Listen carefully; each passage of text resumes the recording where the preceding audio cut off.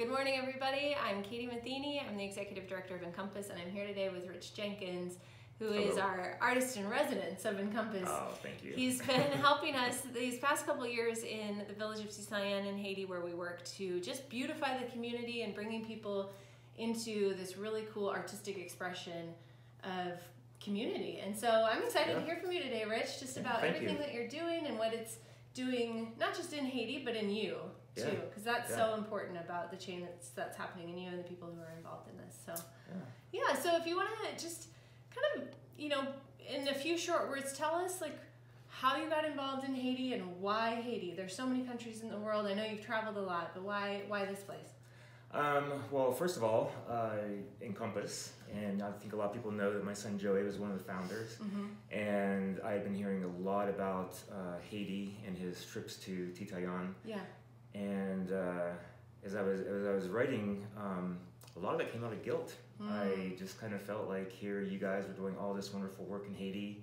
Joey had been like 8 times, and his wife Stephanie, and I kind of just felt like it was my time to go and see what was going on. So what surprised you the first time you went?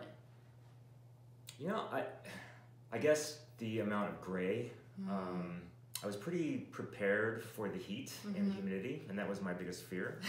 I remember that. yeah, and I complained about it a lot even before I got there, but I will say that I did survive it, and you everything can too. turned out, and you can too.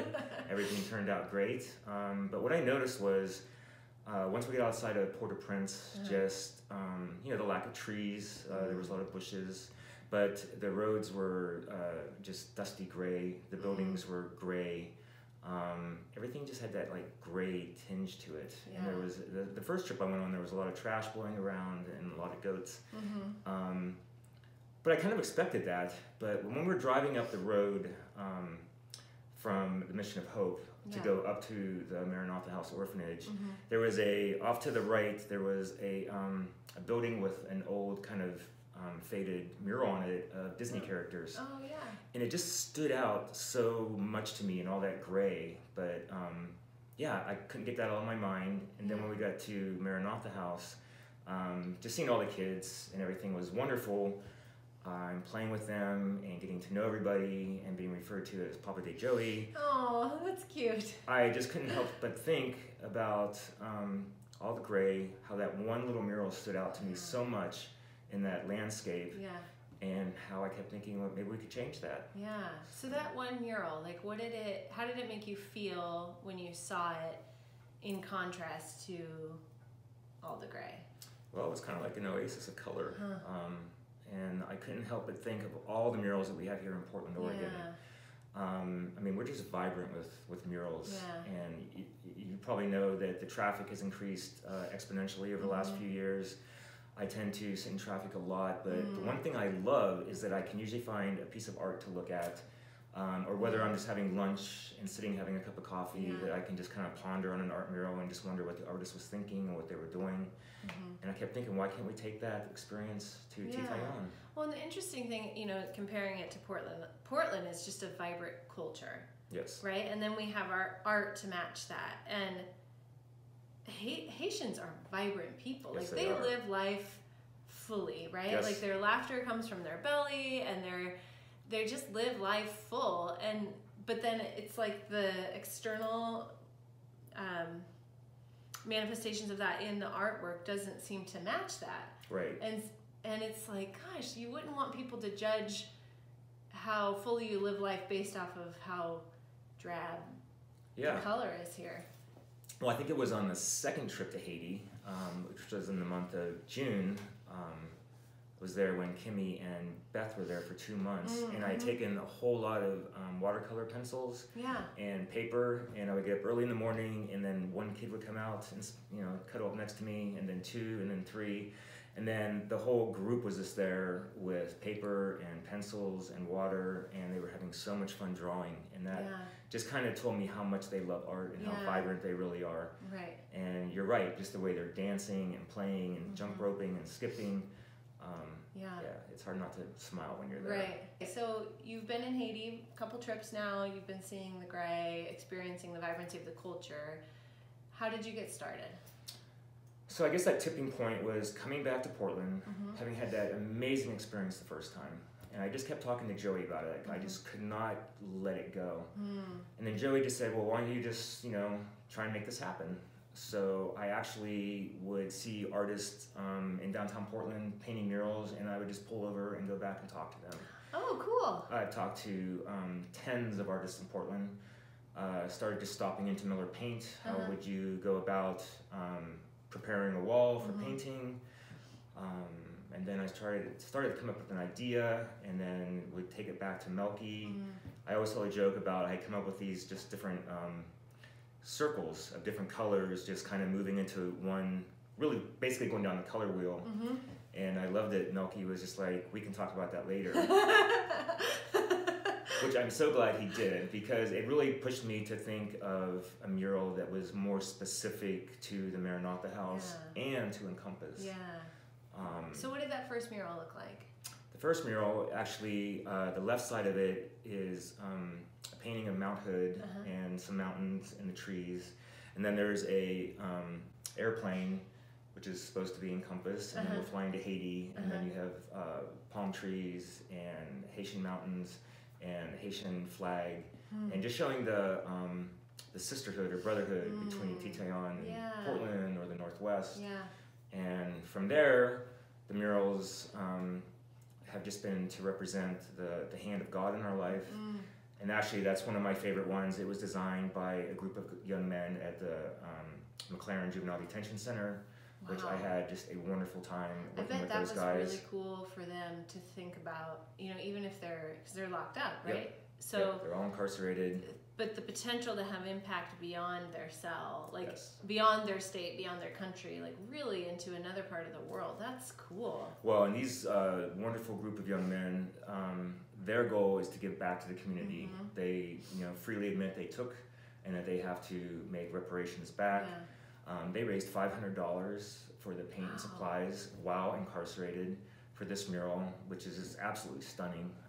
So really, this mural isn't just about art. It's about empowering the people involved. Exactly. Just that example alone speaks volumes about what's possible for those incarcerated young men. And then for you too, you are an artist, right? This isn't just something you thought one day, oh, I'll pick up a paintbrush. This is part of your identity and history, right? Exactly.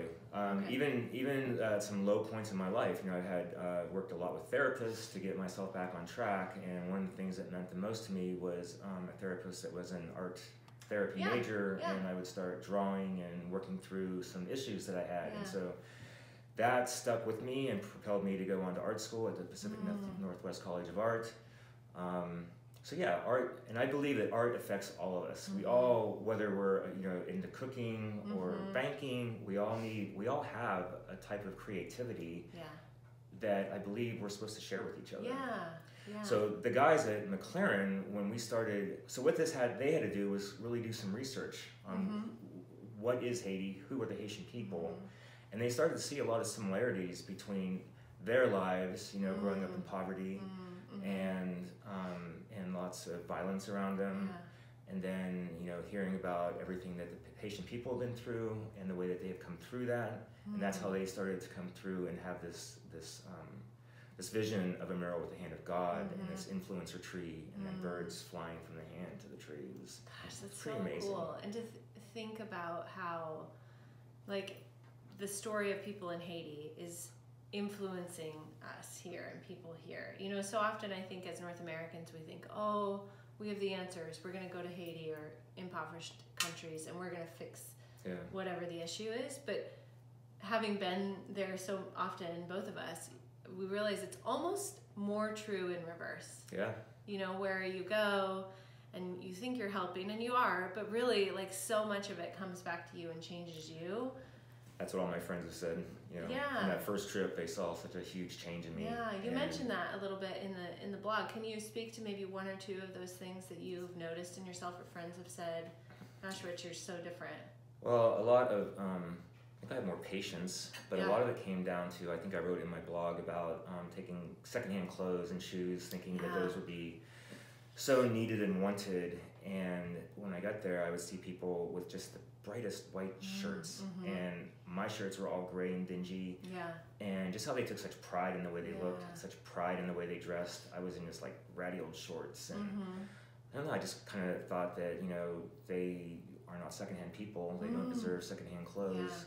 So that was one big change, just the way I looked at, you know, my blessings and what I have been given and what I wanted to give back, and just looking at, we're all on this earth together. And my view of humanity just changed dramatically. That's very cool. That's very cool. So what's next in this journey for you with your murals? You've done 3 or 4? We have done 4, and I'd like to explain the other 2. The second one, or the third one, is of a wall with, right now there's 3 graduates in cap and gowns, and of course palm trees, because it's like the vibrance and the color that adds to the mural. What's the importance of the graduates? What you guys are doing, by how many kids do you have in school in Titanyen? We have in Titanyen and surrounding areas a little over 250. 250 kids being educated, and that's really changing their lives and the lives of their community. So that's what that is, to show that these kids can get an education, they can change their community, they can change their life. Well, and when you pitched this idea to me about graduates, I don't know if the people watching are super familiar, but statistically in Haiti, less than 10% of people graduate. And so to be able to, for the kids who are graduating, to be able to see themselves like kind of encapsulated in forever on this wall of like, I did it, you know, it's not this one moment that maybe somebody forgot, but I did it. Like, that's something to strive for, and I think the younger kids see that, and they're like, I want to be on that wall someday too, you know? And they can be. And they can be, exactly. And so I think they will be. So cool. Like, can you imagine if, you know, thousands of kids got an education in Titanyen, and we had to like buy walls off people just to put more pictures? I hope so. That'd be so cool. Like, gosh. I'm looking forward to that. Like, we have to build another wall to get these kids on there. Darn it. Well, and another cool thing about Titanyen is, in Creole, Titanyen means little nothing or less than nothing, and it's the burial site for a lot of the bodies from the earthquake. It was kind of the garbage dump prior to the earthquake, and really you're helping the community rise up to transform what their community is known for. You know, maybe the name will never change, but how awesome would that be to have walls of just pictures of graduates, of people who've actually graduated? Like, no, we're not less than nothing. Yep, we are something. That's what I believe they are, and they believe that themselves. If you were to boil this down, what do you want people to take away from this experience? People in Titanyen.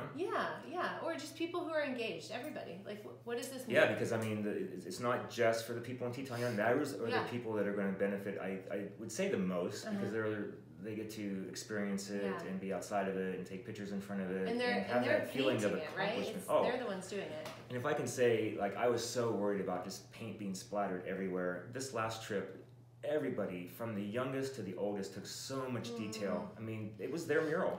And they were just amazing. I was just so inspired by that. Just to empower the kids and the adults in the neighborhood that they can actually make these changes in their lives.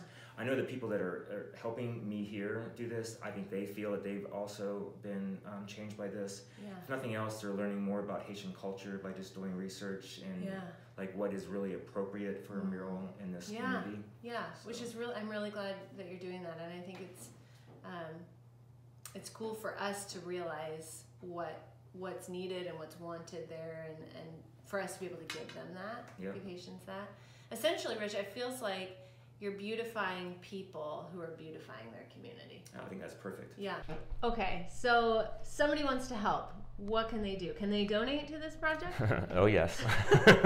I mean, everything, a lot of times with nonprofits, it does come down to we need money, and skim coating is expensive, but it makes such a huge difference. And then, of course, we need money for paint. If that's not an option for you, we also need creative ideas. So well, and something help. To add on that is the donation isn't just paying, it's not paying an American to skim coat or an American to paint.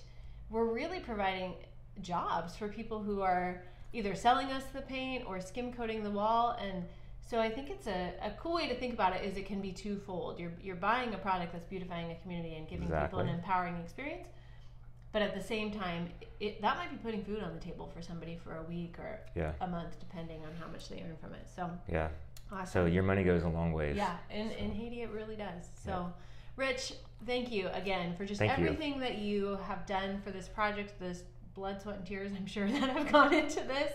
And seeing what I've seen so far, I can't wait to see what's next. I know that this community will never be the same. Great. Thank you, Katie. Thank you. Thank you.